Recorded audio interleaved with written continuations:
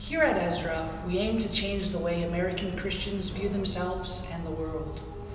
Ezra is a strictly secular organization that identifies inconsistencies and hypocrisy in the lives of prominent Christians.